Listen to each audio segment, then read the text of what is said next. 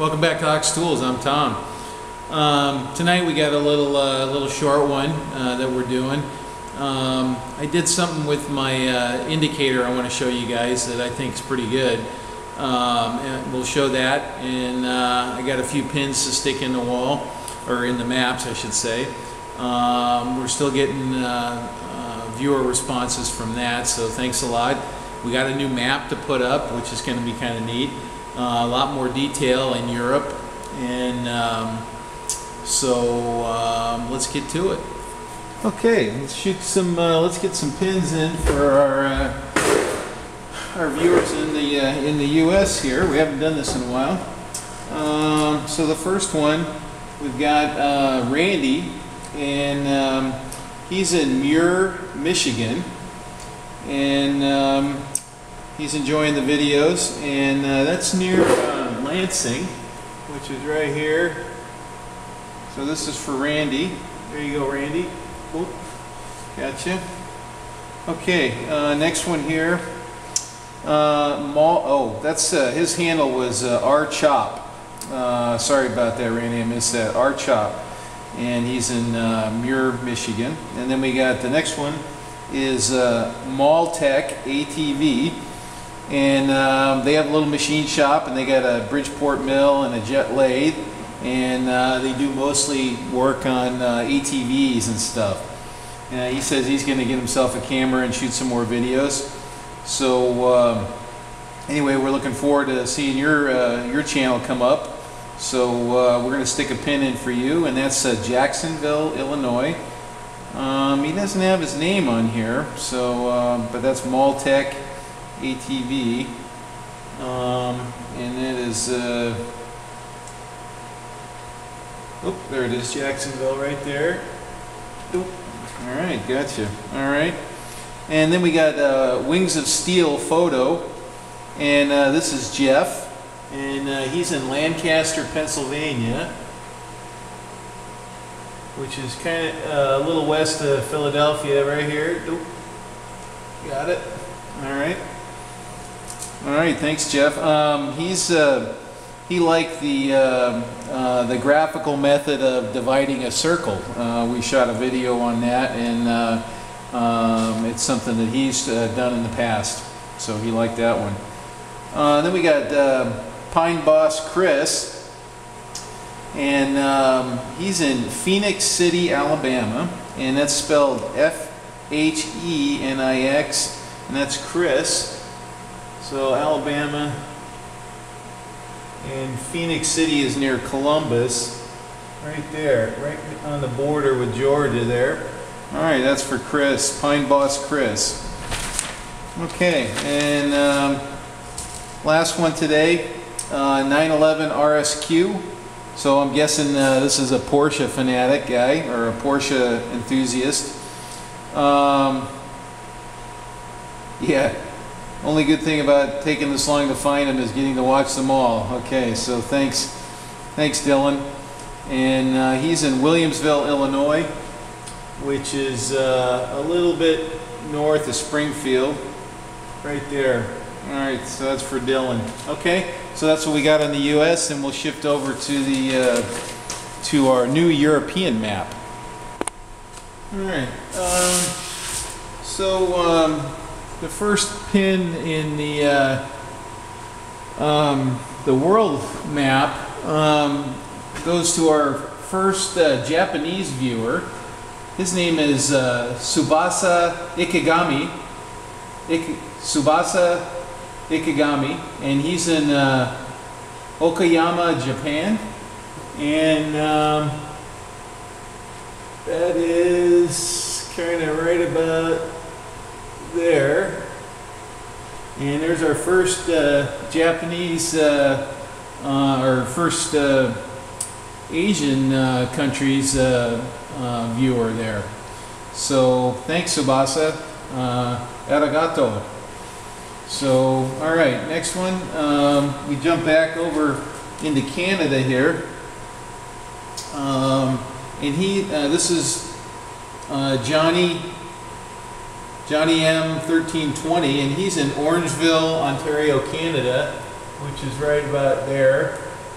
Looks like we're going to have to get a better map of that too. So thanks, Johnny. Thanks for that. And then what we're going to do now is we're going to shift over to our new spiffy European map. And I'll bring that in to the frame here. Alright, we'll plop that up there. So there's a whole story here, guys. Let's see how it looks in the frame. Alright, let me tip that down a little bit. Alright, that's looking pretty good. So we got a new map. It's got a lot more detail so we can see some of these individual pins now. And this map was given to me by one of our viewers, Chris Stevens, and he's near London, England, or United Kingdom. I'm sure he'll make sure that I say the right thing there. Anyway, thanks Chris for the map. This is an awesome map, and I have a special pin. What did I do with it? Oh, of course, I moved something out of the way so that the video's better, and then I moved the special pin out of the way.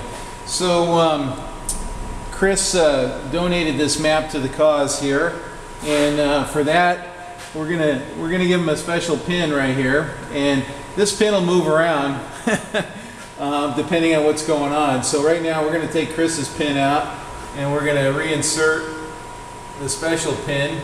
This is the bonus pin right now. Okay. All right. So that's for Chris Stevens. Thanks, Chris. All right. So let's continue on here. So we got Jan Abele, and he's in Bavaria, Germany, and which is right about this area here. That's kind of non-specific. So that's for Jan. Thanks, Jan. And next guy here, we got Constantins, and he's in Riga, Latvia, which is right there. So we got a couple viewers in Riga there. All right, and his name is his handle is Visneskikam. I'm having a hard time pronouncing that. Anyway, that's Constantins. Okay. Well, you know what? We missed one, and I'm going to skip that one for now. Yep. So we got to jump over to Australia there, and you know what? We can do that. We got this. We'll just move it aside. Set that aside. Hey, how do you like that? Huh? Can we see okay? Yeah, we can see okay. So this is Zarak 323i, and he's into BMWs. And he's in Melbourne, which is right down here. So we're going to stick a white BMW pin in there for him, for Zarak. Okay. All right. Let's see if we got any more that need to go on this map. Nope. We're going to go back to our cool European map, like so. Look at that. Just like a real operation there, huh? Okay. All right. And then we got Michael Monaghan, and he's in Belfast, Ireland. There's Belfast right there. Oop, you don't want to mess with Chris there. Okay, Michael. Thanks, Michael, for the comments. All right. Then we got Kevin Riley.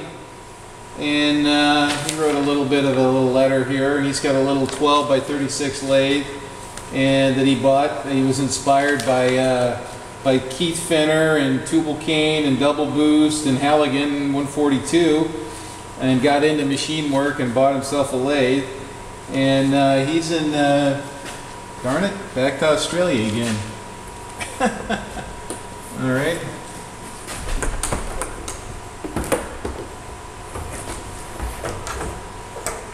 I got to get more organized. I don't control how they come in. All right. Where's Brisbane?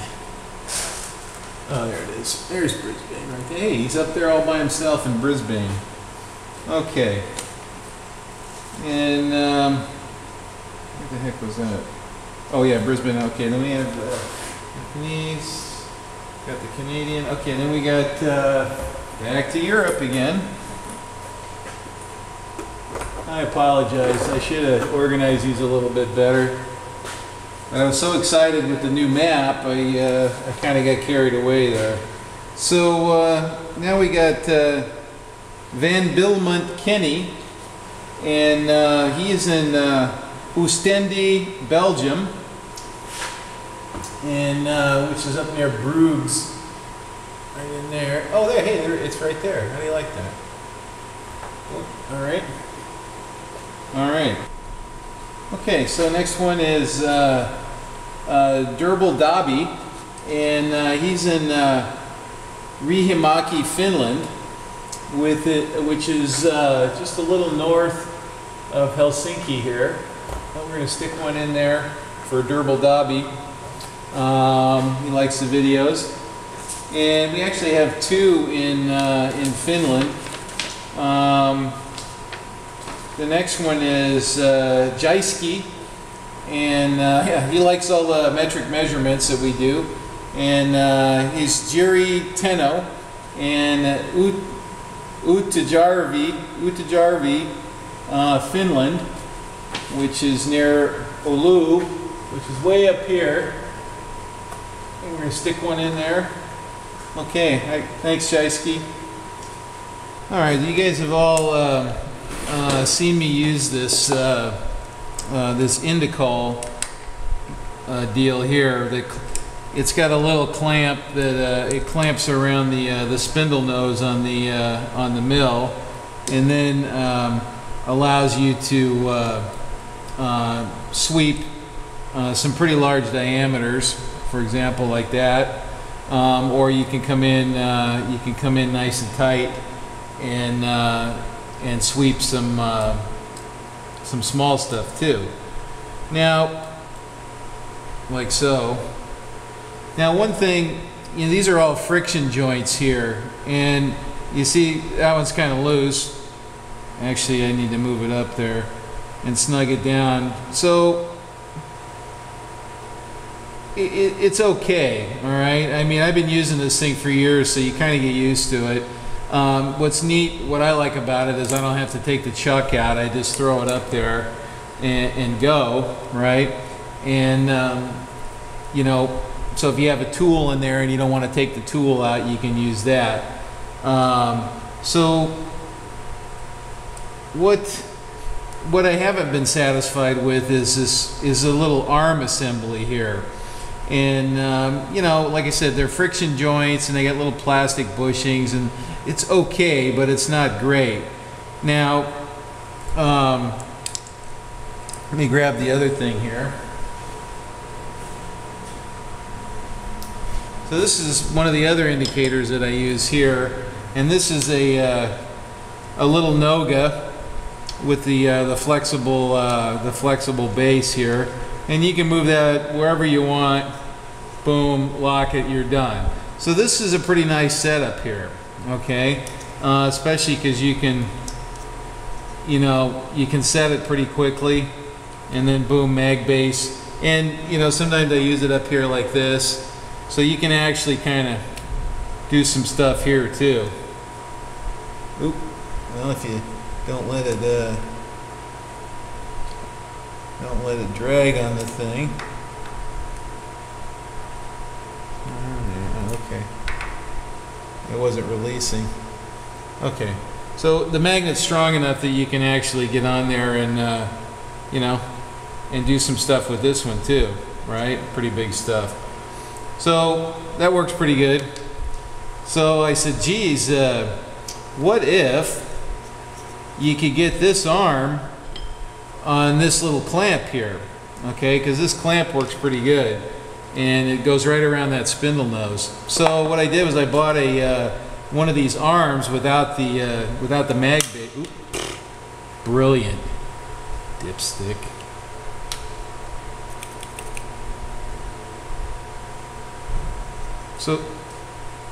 what I did was I bought one of these arms without the mag base, so you get the best of both worlds there. You get all that movement and you get the good clamp here.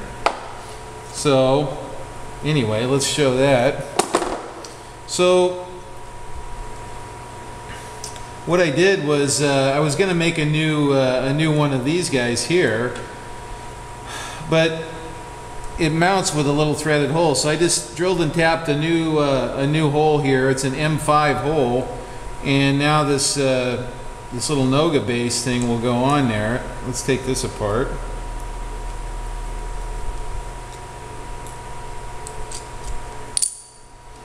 Put all this crud back together so I don't lose it.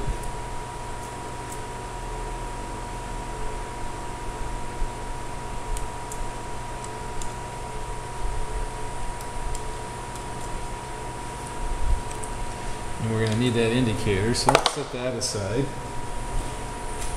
And then here's the little Noga base.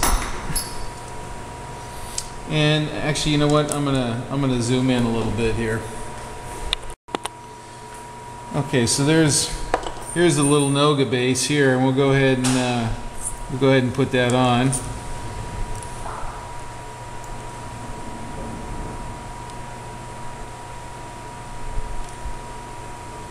And it's just got a little threaded stem. I said that, and then we'll snug it down.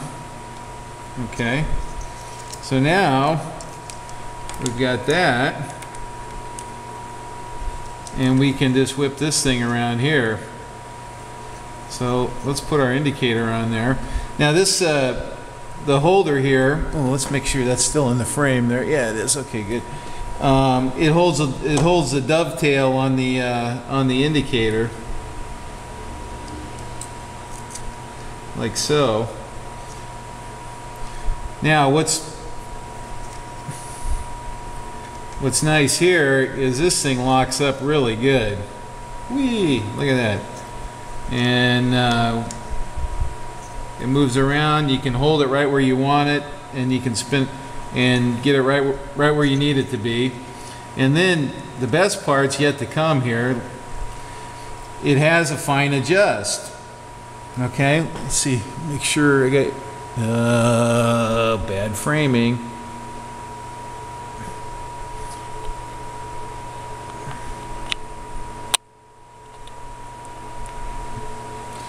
So it's got the best part is it's got a fine adjust here, which this setup totally lacks. You have to fight the hysteresis of this and move it around and pull it a little too far and let it spring back. Well, this, you can get it close, and then you can crank this adjuster, and it's got a wonderful little fine adjust. So we can jump. Okay, so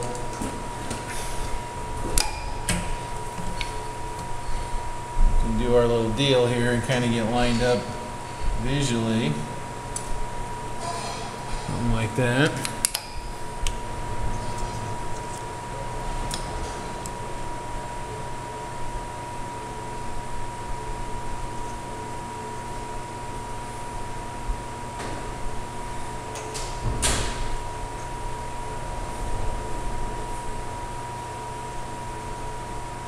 And this one's stiff enough that I can hold on to this lower part too.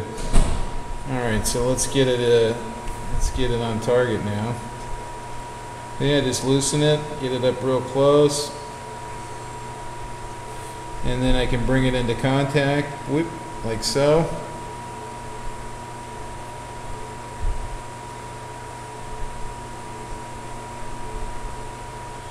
Let's try that.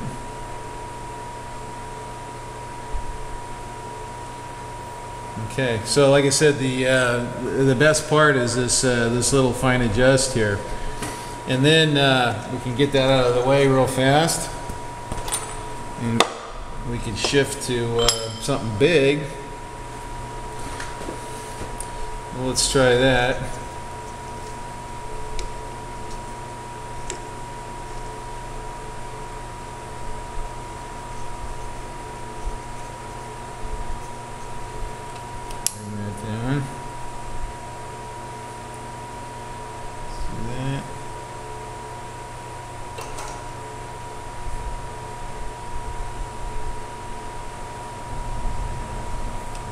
closer.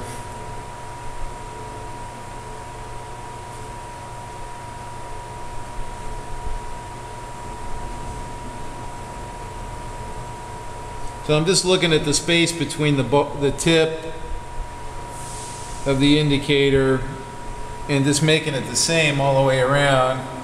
Okay, that looks pretty good. Now this is just sitting here, so but we can still get onto it.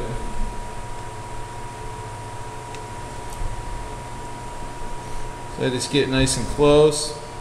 Then I'll use the fine adjust like that.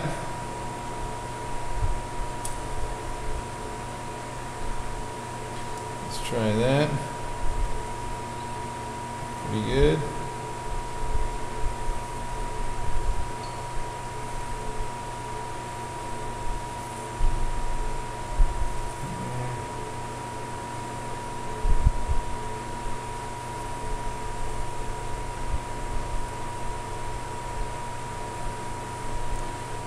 Okay.